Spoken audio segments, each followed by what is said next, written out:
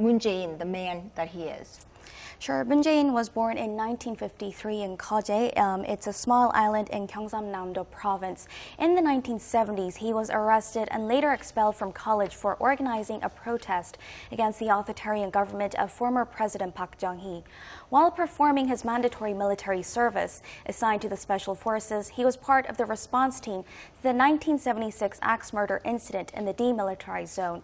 After the military, he became a human rights lawyer, which was where he met Roh Moo-hyun, who went on to become president. Moon entered the public arena in 2002 as a key campaigner for Roh during the presidential election.